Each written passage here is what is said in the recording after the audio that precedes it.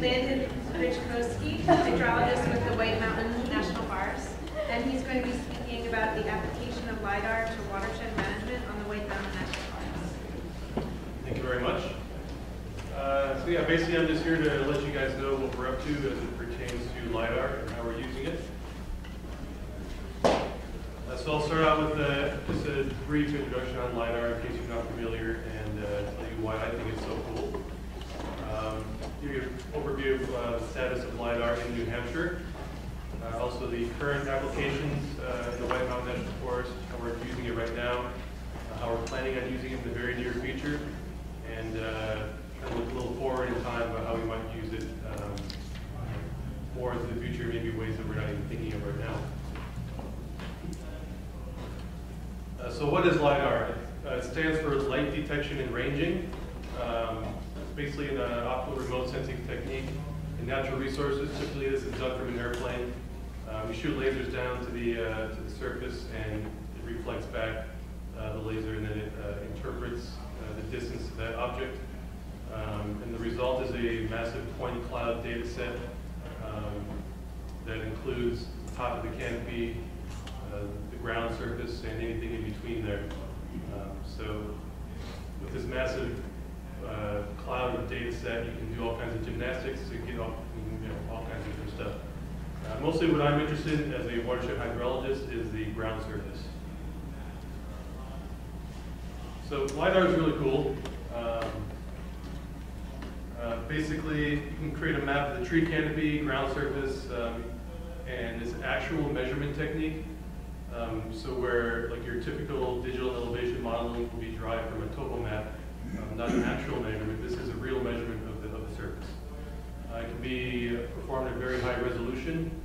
The resolution could depend on your interests and your objectives.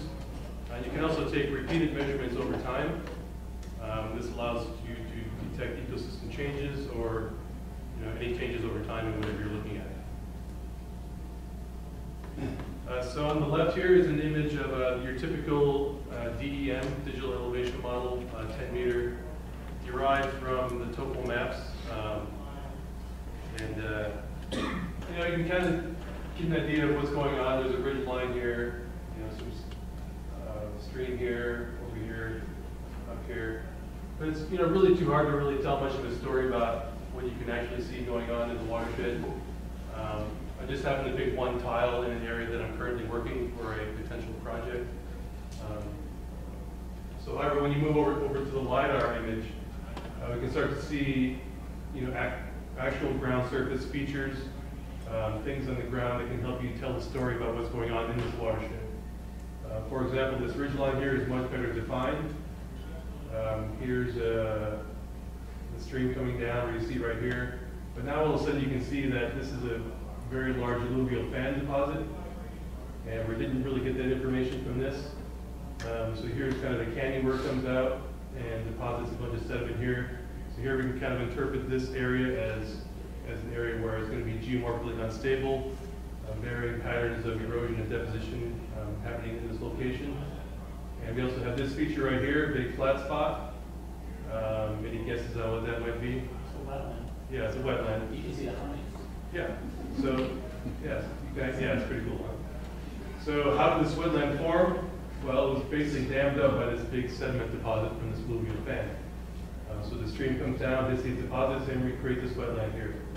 So the DEM, you can't really be able to tell any of these stories. So just from this one tile, we can start to see, see the watershed in a different way and get a lot of insight on it, in just a couple of minutes' time. And you can also see there's some drainages here on the DEM that say, okay, well, there's some drainages coming off this slope.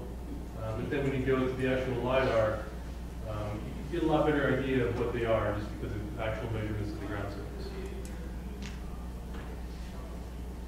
So in New Hampshire, almost the entire state has complete coverage. Hopefully within the next year, the goal is to have complete coverage of New Hampshire. We're just missing a big chunk of the national forest there in parts of northern New Hampshire. And yeah, if you want to write down that website, that's where to go for Lidar information in New Hampshire. So getting into current applications, how the White Mountain National Forest right now is using LiDAR data. One example is we've contracted with the U.S. Geological Survey to update the watershed boundary data set. The watershed boundary data set is part of the NHD, the National Hydrography Data Set. And anytime you use GIS and you throw a watershed on there, this is what it is. So using LiDAR, we can really refine these boundaries. So what's shown right now is the current watershed boundary data set, which is derived from topo maps. And you can kind of, if you look real close, you can kind of see some areas on here, like right here, for example, where it doesn't exactly follow the topography. And I think down here, there's another spot right here. So, you know, it's good, but it's not perfect. So, for example, if the Forest Service is planning a timber sale, you know, right here, we kind of need to know what watershed that's in so that we can, you know, monitor effects or, you know, whatever we're going to do. So that's going to be a big help. So that's kind of step one with the LiDAR right now, is get those refined, and that'll happen automatically. You won't even know it happened.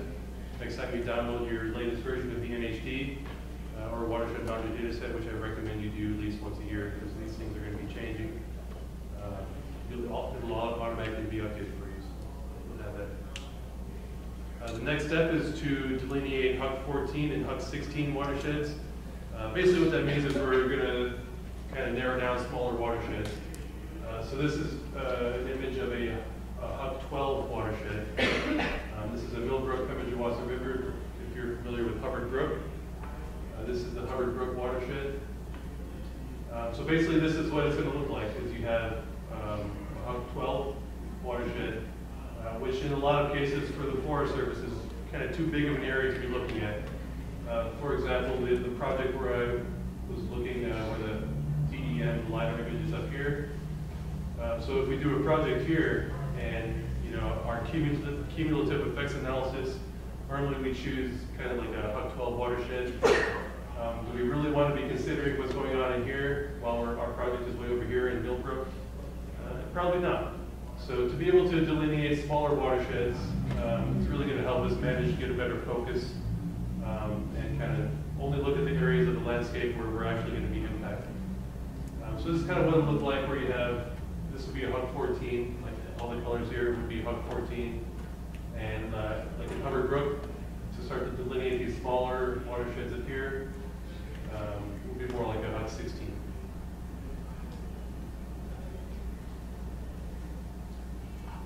We're also partnering with the New Hampshire Geological Survey to use our LiDAR data to update the NHD flow lines.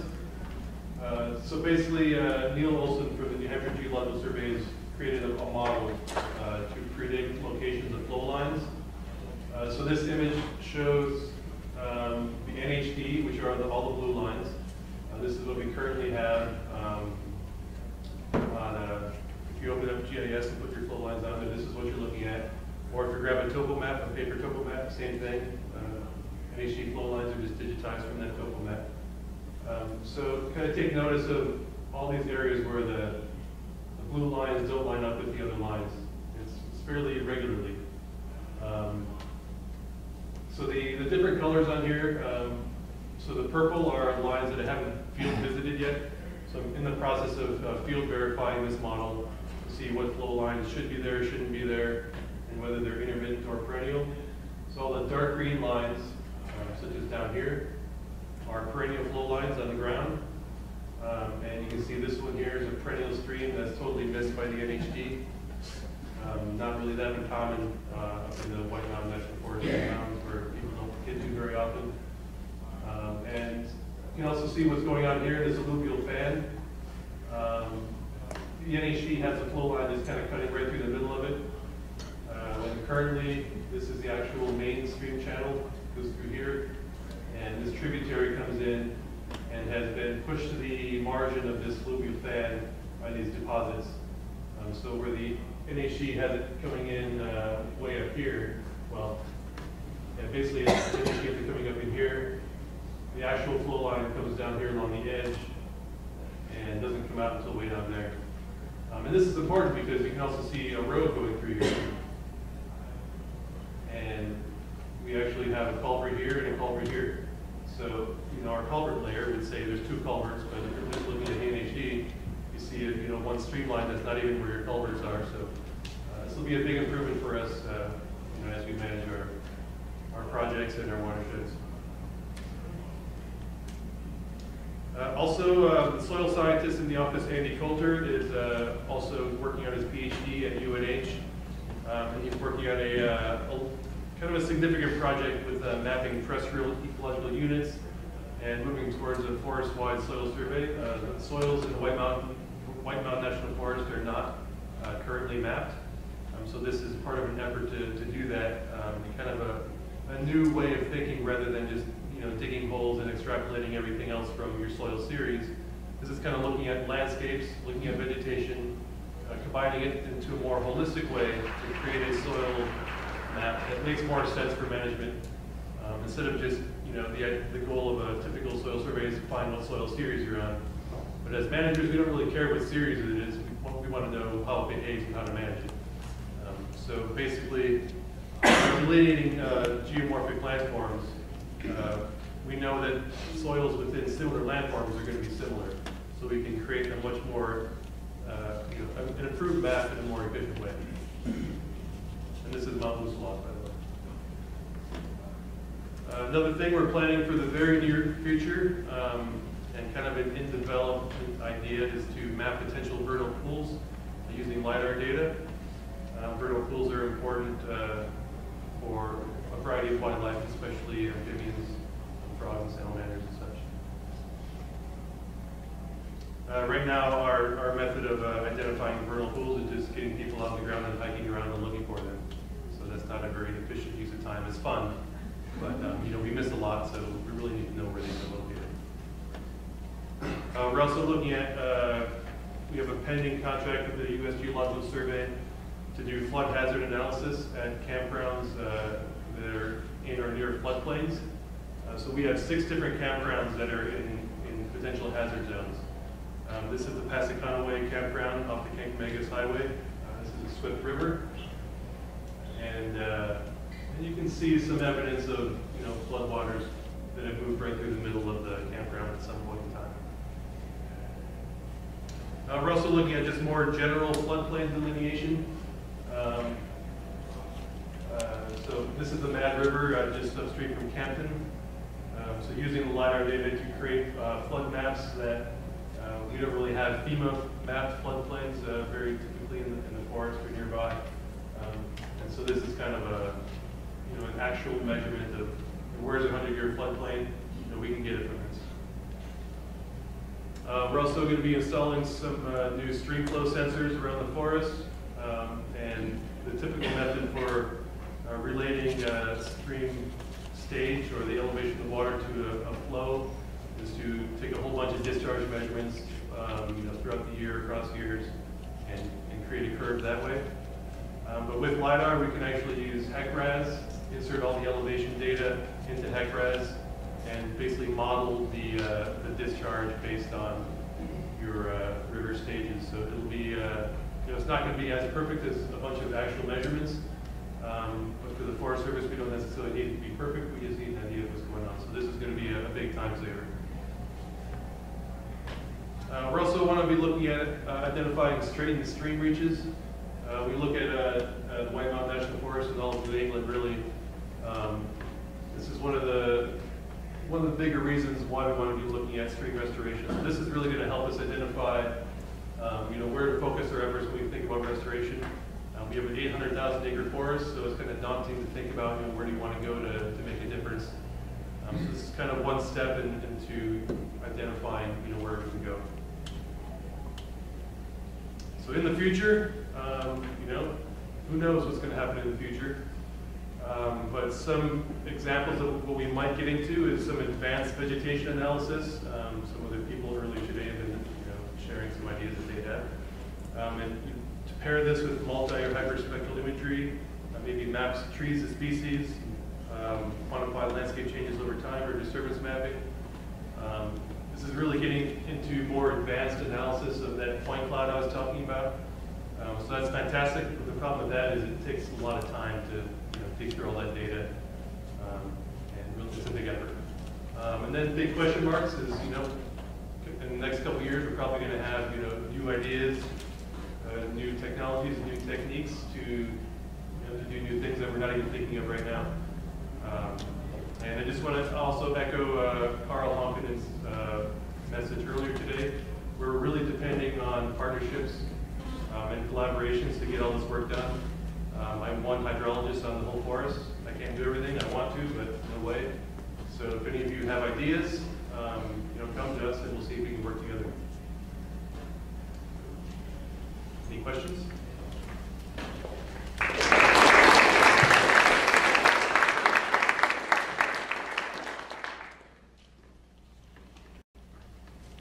So in the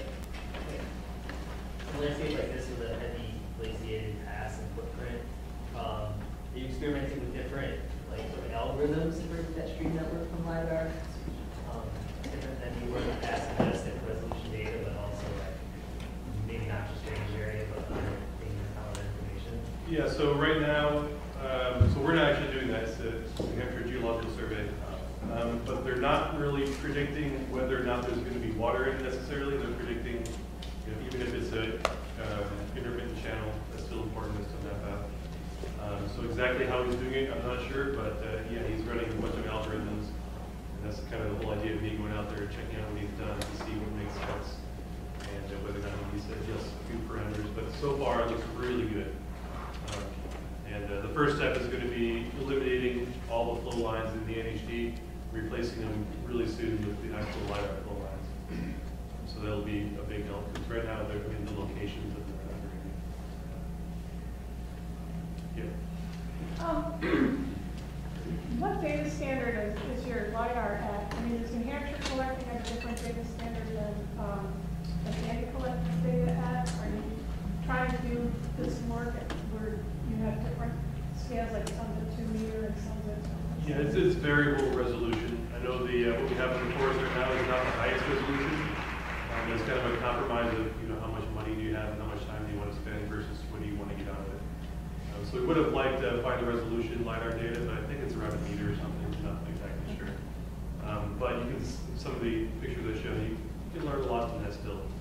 Probably not good enough for single tree analysis, but you know. But you're not having to deal with parts of the forest at one resolution and other parts at a different resolution. You have to edge match and deal with that. It might be a little bit of that, but you know, I don't. You maybe offer some ideas for use of this technology in the future. You may be already doing this, but whether some of the data you have and the partners that collaborate with the recreation team on forest around trail planning, both after Hurricane Irene and Sandy, a lot of lower watershed trails were obliterated by flooding. So in terms of relocation of those trails. Oh, absolutely. I mean, we're able to see, you know, just looking at the LiDAR data, where has the river been recently? So it's really easy to just map it out. Where should the trail go? You know, keep it out of that area where there's evidence of past flood activity. So. Right, because in the past, you might take a field assessment and seem like a stable substrate, but you don't necessarily know what's under there. As evidenced by what happened after Irene, like we thought we were good, but we weren't a lot of times. So. I know you're a hydrologist, but is there any work on cultural features mapping? You have no idea, lots of old logging roads and campsites. And yes. things like that. I don't know exact. I mean, they're more than swamped with work. They don't really have time to take on it. I mean, they're 2 people and they have so much stuff to do. So, you know, if that happens, I mean, I'm sure they're going to be looking at things on a project scale, but in the end, they're required to do field surveys anyways. So, but yeah, for sure, that's, you know, going to be an important use of